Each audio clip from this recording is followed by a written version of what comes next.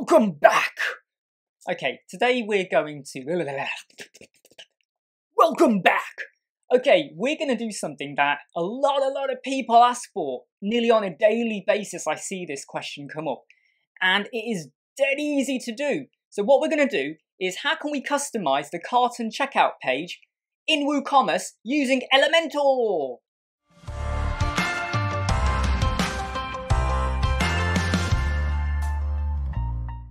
So is it that simple? Yes, but you are going to need Elementor Pro. I'm really sorry about that.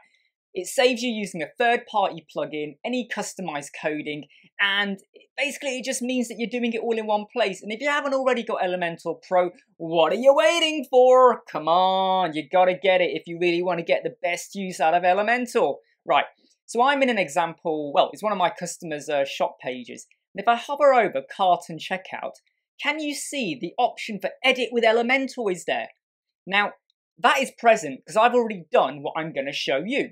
But if you were to go into your pages and you've got, you know, a website, WordPress, WooCommerce, Elementor, and you haven't done what I'm going to show you yet, you won't see the edit with Elementor page. And the problem you're going to have here is that if when you do click edit or anything like that, you're going to get a message pop up that says content cannot be done. You know, you've got to, it won't work for you basically. So here's how you do it. Dead simple.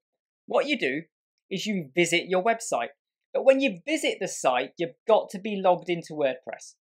And you'll know you are because you'll have the black bar at the top. Okay, dead easy. Look at the black bar. You can't miss it. It's right there, right there. Okay. And then what you do after you've logged in is you just go through as if you're adding something to your shop. So let's just go to the shop on this website and let's just add these resistance bands. Okay, if I now go to the cart page, okay, so let's view the cart as if, you know, we're doing it as if we're in an actual website here now. When you're on this page here, this is the point when you want to hit edit with Elementor, okay? And when you hit edit with Elementor, it will now do edit with Elementor. Now, if it doesn't, and sometimes it won't always do this for you, you can click edit page and then click edit with Elementor. But 9 times out of 10, you click edit with Elementor and it will let you in. Okay, but again, just to let you know, if that does not work for you, you click edit page, as I'm doing, and you will then come here. You then click edit with Elementor, and it will bring you back to here. So 2 ways to do it, either edit page, edit with Elementor, or just click edit with Elementor. Okay, now once you're in, if you now, well, basically you can do anything you want. You know, I could now go right over above here. I'm going to add in a heading and I'm going to leave a message on the page. I might add another image. I might add some other products. Hey, by the way, don't forget this sort of stuff as well, or a video, whatever you want. And what you can also do is if you click on the contents will sit within a section. If you click on the section and you go to style, typography is there. It's right there. Let me get my finger right. Where's my finger? It's there. Okay, and this is where you can now change the headings. So right now, I've set this to be the standard bluey aqua color for the buttons or the links. I can go in and say, actually, no, we're going to make it all red. And I now have a red color there. Pretty simple. I could also change the coloring of some of the other lettering. So I might say the header coloring or the text coloring is now going to be blue. There's a little bit of customization you can do here. Okay, I just need to undo that and undo that as well. Or, I mean, there are limitations. You can't completely go crazy and start moving fields around, but this is customizing the look of it because there's always a danger you might have the standard WooCommerce colors come out. And you can also change the background. So I can go over here and go, right, let's add a background image of, let's just go for this lady over here. Let's add this image in.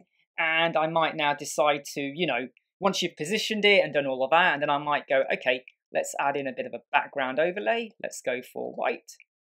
And, you know, it's up to you. You could add things into there. You might have a pre-built image somewhere. And again, remember, underneath all of that, you can add further options as well. So that, in its simplicity, is how you would edit your cart and checkout. And look, you know, the same thing would work if I just go back to the web pages. Yeah, we want to leave the site. We don't want to save it. Let's go to pages. Let's go to checkout. Again, I can see edit with Elementor because I've already done it.